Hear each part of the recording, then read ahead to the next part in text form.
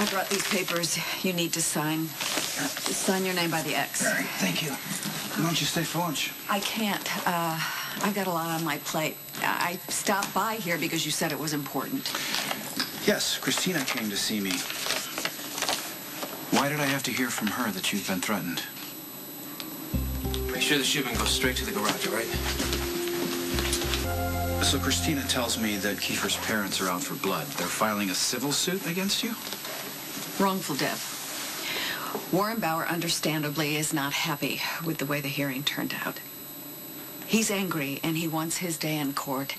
He wants Christina to take the stand. I would have told you about this, but you have your own set of problems, Nikolas. Alexis, aside from the fact that I would never let you go through this alone, you do recognize how this is affecting Christina, yes? Of course I do. I have no idea what to do about it. Well, I'll tell you that a wrongful death suit means that Christina will have to take the stand and admit that she falsely accused Ethan. She's going to have to go over every detail of the abuse all over again. And that is unacceptable. But honestly, do you blame them, Nikolas? I mean, I did it. I was the one driving the car that killed their son. They're angry, they're upset, they're grieving, and they want someone to pay. I just can't let it be Christina. Well, Warren Bauer is a powerful but arrogant man. He'll never admit that his son abused women, and he'll do whatever he deems necessary to clear his family name. And if that means making you and Christina suffer in the bargain, well, all the better for him.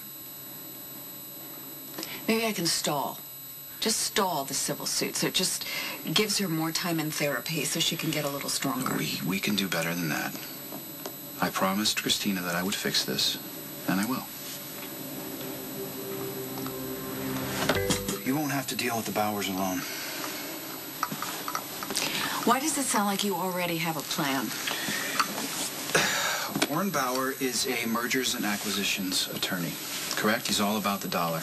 If I supply sufficient financial pressure, maybe he'll back off. What if, God forbid, this were your son? No matter what he did, no matter how much money somebody offered you, you wouldn't take it because you'd want to seek justice. Justice for what? You didn't want Kiefer to die. Nikolas, I froze and I didn't react. And as a result, their son died. It was an accident. I'm going to say the same thing to you that I said to the judge. In that moment, nothing registered other than getting my kid to the hospital so she wouldn't die. Okay, so you were in shock. I was in shock. But isn't it possible, after what he did to my daughter, that in the darkest part of my mind,